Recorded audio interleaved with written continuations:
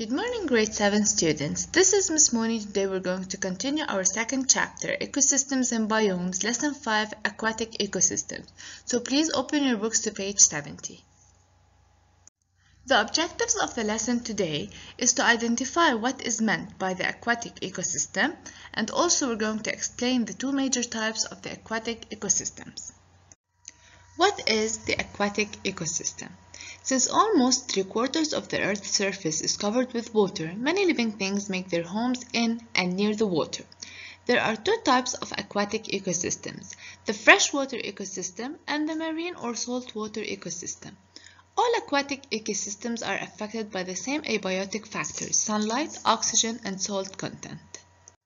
The first type of the aquatic ecosystem is called the freshwater ecosystem. Even though most of the Earth's surface is covered with water, only a small fraction is freshwater. Freshwater ecosystems include streams, rivers, ponds, and lakes. Freshwater ecosystems provide habitats for an amazing variety of organisms.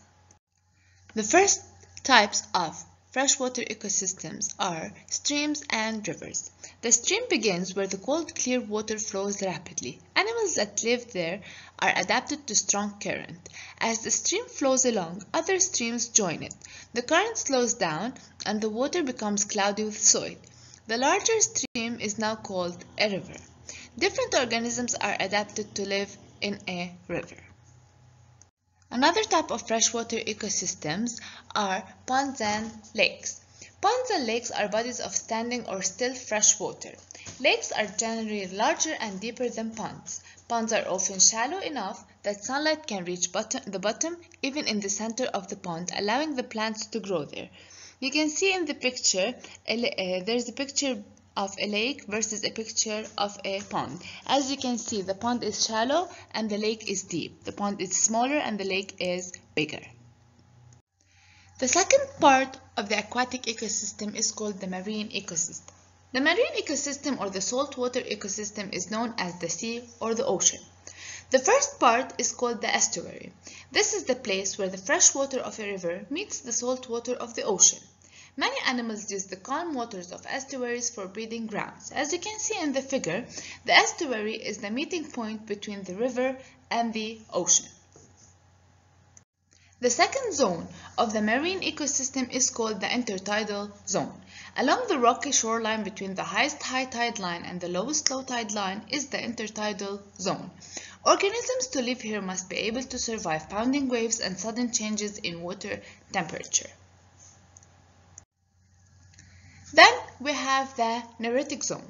Below the low tide line is a region of shallow water called the neritic zone, which extends over the continental shelf. Because the sunlight passes through the shallow water of the neritic zone, photosynthesis can occur, making this zone rich in living things. In warm ocean waters, coral reefs may form. Coral reefs provide living homes to a wide variety of other organisms. As you can see in the picture, it's a picture of a coral reef that includes thousands and millions of fish and other sea organisms. Finally is the open ocean. Out in the open ocean, light penetrates only to few depths of few hundred meters, which is known as the surface zone. Below it is the deep zone, which is totally dark. Most animals in this zone feed on the remains of the organisms that sink down from the surface zone.